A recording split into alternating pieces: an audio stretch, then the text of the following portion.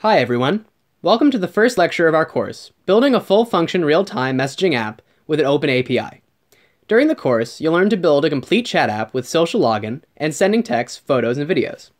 You'll also be able to integrate a chat feature into your apps, which is almost a must in publishing and apps these days. This course also teaches you to handle user authentication and real-time data using the new Firebase. Firebase is a platform providing back-end services such as user sign-in, sign-up, data storing, and synchronization. So using it, you don't have to worry about building back-end servers yourself. In this course, we'll teach you to do that. Here's the app we'll be building. By clicking this button, users can log in using their Google accounts. They're then directed to Google's website to put in their Gmails and passwords.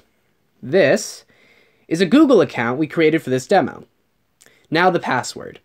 We have such a strong, unhackable password, I'm sure you can't break it. Good. Let's sign in. All right, it's working. Google is signing me in. Cool. This is the first time we log in the app, so Google will ask these questions. Okay, now the app is signing me in.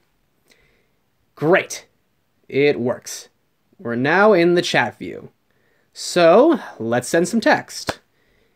Hey, I'm sending a photo. Great. Yeah, the app will allow us to send photos, so let's test it out. Let's find a good photo. Okay, this one looks good. It's a high-resolution photo. Yay, it works! All these amazing real-time tasks are handled by Firebase. All the messages are synchronized instantly. Here are the messages sent by us, 0 to launch.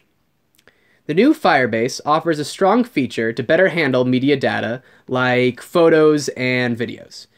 So the photos we've sent will be stored here on Firebase. Everything is synced up nicely. The app can also instantly log users out. Besides Google Login, the app allows users to sign in anonymously. For simplicity, we'll build one chat group only. These are the incoming messages sent by 0 to launch. By default of the chat framework we use, incoming messages are on the left of the view. All right, let's send some more messages. All right, yeah, thanks, and send.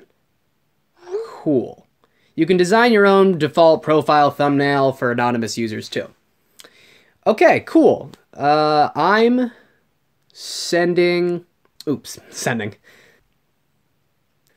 a video. Yeah, we can send videos too. How cool is that?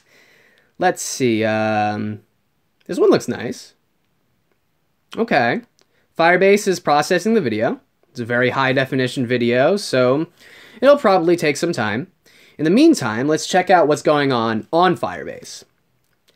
Okay, so here's all the messages. There's the ones we just sent. Anonymous sender. And yep, the message contents. Okay. Here's the video, all right? Awesome. The app can even show a thumbnail image for the video. And it's playing. Yep, users can watch videos in the app. Isn't it great? Okay, cool.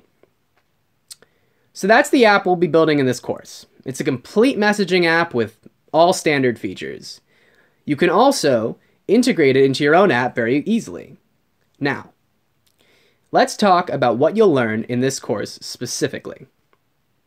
The first thing you'll learn is to design the app UI using the storyboard. This is the UI we'll be building. It's pretty simple. The app only has 2 views, a login view and a chat view. In the next few lectures, we'll build out both the views and the connections between them. In the next part of the course, we'll code up the login and the chat functionality. We'll teach you to write clean, flexible, and adaptable code. This way, you can easily adapt your apps to different database and backend frameworks. Also, and finally, in the last part of the course, you'll learn how to use Firebase as a service for real-time applications.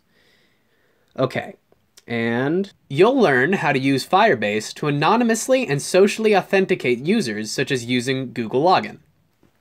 And also utilize Firebase features to synchronize data in real time. All right, if you never learned iOS programming before, or if you tried several tutorials and online courses but are still struggling publishing apps, join us.